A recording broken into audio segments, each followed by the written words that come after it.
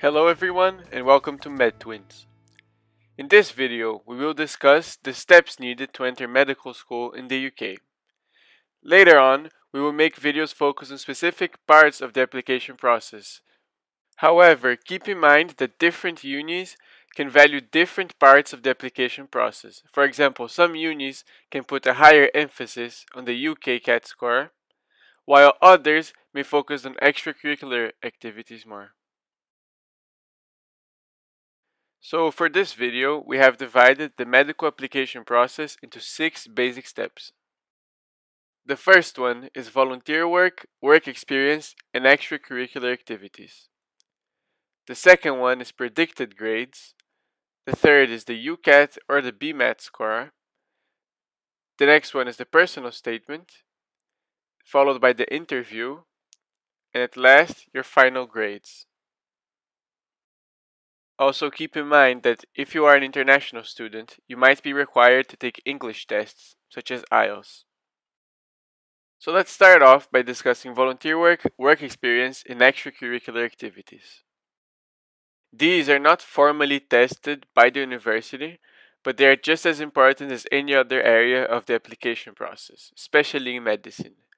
The volunteer work that you did is what will most likely show your motivation to do good and help in your personal statement and on your interview. Your work experience will show that you are interested in the medical profession, as well as show that you have an idea about what you're walking to. And your extracurricular activities will show that you are well rounded and have a stress outlet. Without these, it is very unlikely that you'll be able to get into med school.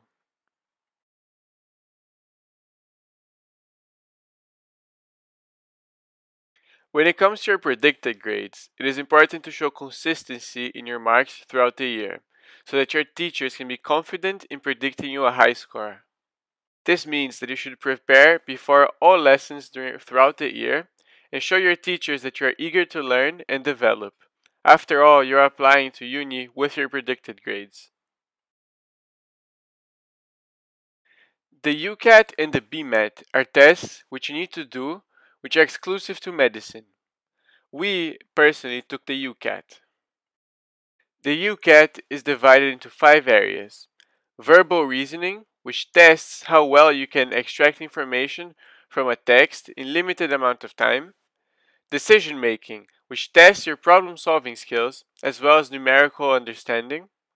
Quantitative reasoning, which tests your ability to solve math questions in a limited amount of time. Abstract reasoning, which tests how well you can understand and identify patterns, similar to what you do in an IQ test. And also situational judgment, which tests your sense of ethics and how well you think people acted in a certain situation. The main challenge of the UCAT is not the questions themselves, it's actually the time you have to answer them, which is very short. On the other hand, the BMAT tests scientific knowledge as well as mathematics and some problem solving skills. The test can be divided into 3 areas.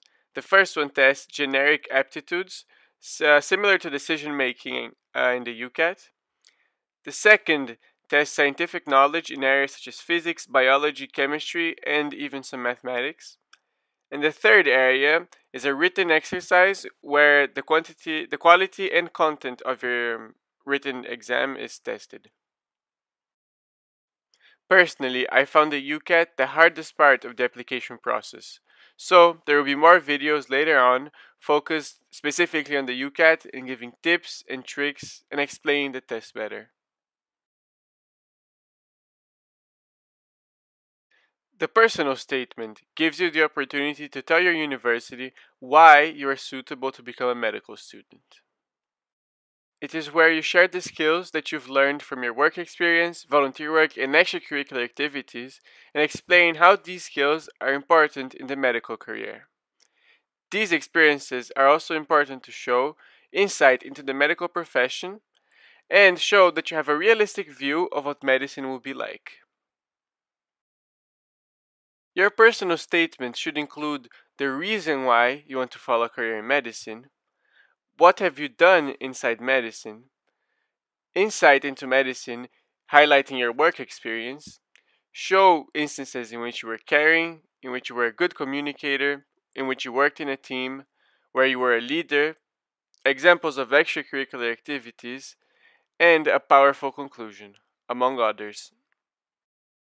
Keep in mind that in your personal statement, they're not only interested in what you did, but also what you learned from the situations and how that applies to the medical profession.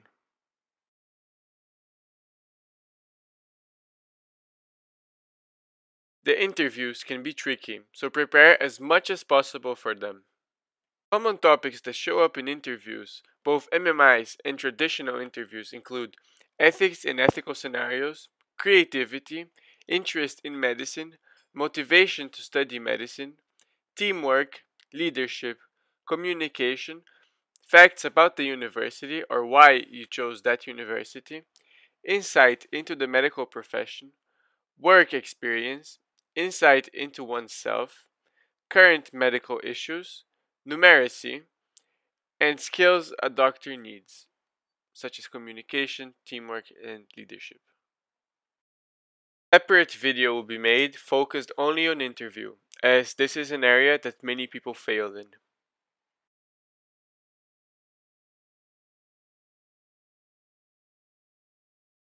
At last, if you have passed all the previous tests, you will receive an offer from your university, which states what grades you should score in your final exam in order to be accepted into that medical uni.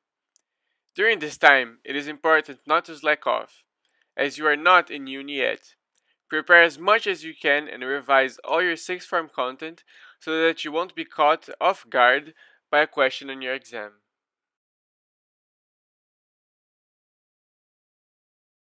At last, if everything goes right, don't forget to celebrate, because securing a place in a medical university in the UK is extremely challenging.